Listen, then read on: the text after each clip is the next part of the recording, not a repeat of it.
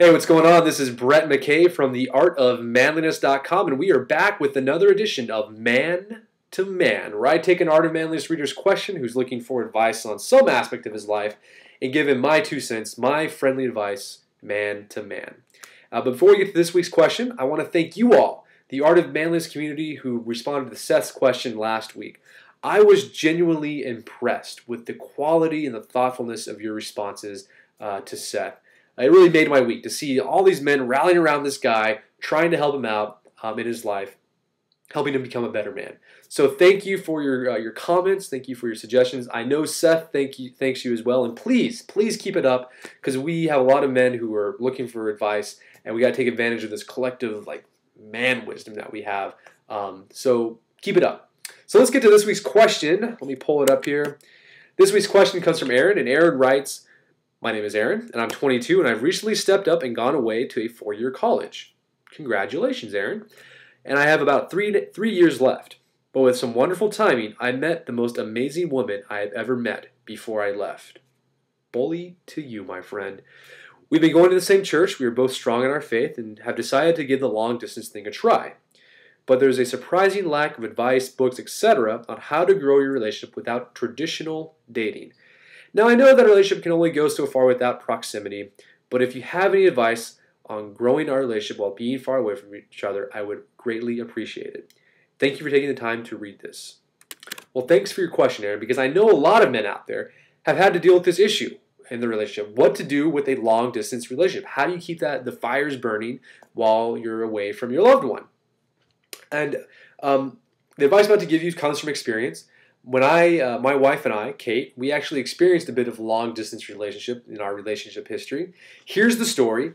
I met Kate my freshman year of college. We dated, and after my first year of college, I decided to take some time off from school and do some volunteer work in Mexico for a few years. And during that time I was gone, we kept in touch with each other. And the way we kept in touch with each other was kind of peculiar for this day and age. We didn't use email. We didn't use phone calls. We actually used old-fashioned pen to paper writing, like letter writing. And to answer this question, I got into some of our old letters. We still have them. And here are the letters I got from Kate while I was gone. And she'd always put funny stickers on the back. Here we have a bunch of cats saying funny things. This one says, "I love chicken, I love liver, meow mix, please deliver." Wife's pretty funny. And then we have Sheriff Weezer here, the fastest paws in the West. Weezer was the name of my cat that I had. And then here she put some scratch and sniff stickers on here. Let's see if they still work. That might not work. Bummer. And then here are the letters that I wrote Kate while I was on her, just a few of them. There's my letters. My handwriting is atrocious, but it got the job done. But here's why I like letter writing so much. I think it's great for couples who are, experience the whole long-distance relationship thing. For me, at least, when I write letters and I put actual pen to paper, I tend to get more thoughtful with my writing. It's not as choppy and as it is when I'm talking on the phone or when I'm emailing. I don't know what it is about the actual act of putting pen to paper, but for some reason it unlocks some thinking in my brain where I just get really prosaic and thoughtful and deep with my writing. So that's what I liked about letter writing for me. So I was able to open up a bit more with Kate than I would if I had just done email. Another thing that I like about letter writing, and Kate and I both talk about this because we both experienced this, is because we knew we only had a limited amount of time, to communicate with each other. We just had the letter to say what we wanted to say. We knew we couldn't get on the phone or email with each other. You were a lot more thoughtful and a lot more, I guess, what's the word I'm looking for, in tune with what you're going to write. You didn't talk about mundane, trivial stuff. You really focused on the big picture, life goal stuff. And when we wrote our letters, and you go back through them, we found that what we wrote about wasn't about the trivial, mundane stuff like what you did that day. And I think that's kind of typically what you do with email or phone calls. What we did is we talked about kind of the big picture stuff, like what our goals in life were, what our aspirations were, talked about our faith. We talked about the struggles we were having, and we were seeking advice from each other, how to overcome these these struggles that we were having. And in the process of this letter writing, we get to learn a lot about each other. I learned that I had a lot in common with Kate. She learned that she had a lot in common with me. And I really do think our love grew for each other through the letter writing.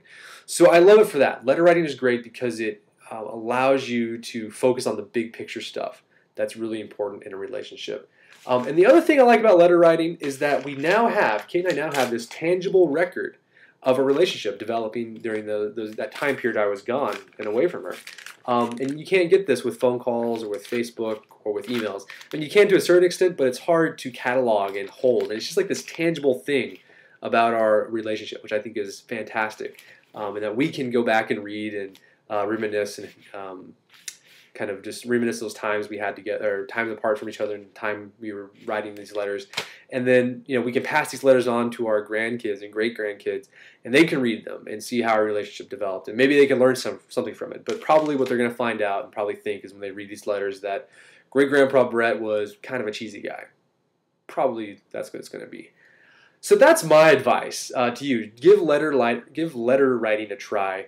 It worked for me. I can't guarantee it's going to work for you. You might get that dreaded Dear John letter in the mail, but you might not. So give it a try. It won't. You have nothing to lose.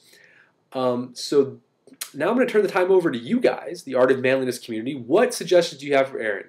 What advice would you give to him on how to keep his relationship strong, those fires burning while he's away from this great gal that he's met? Please leave a comment below, and remember to keep them uplifting and edifying. And if you have a question that you'd like answered on Man to Man, email me at brett@artofmanliness.com, or you can just use our contact page on the website. And until next time, this is Brett McKay from theartofmanliness.com telling you to stay manly.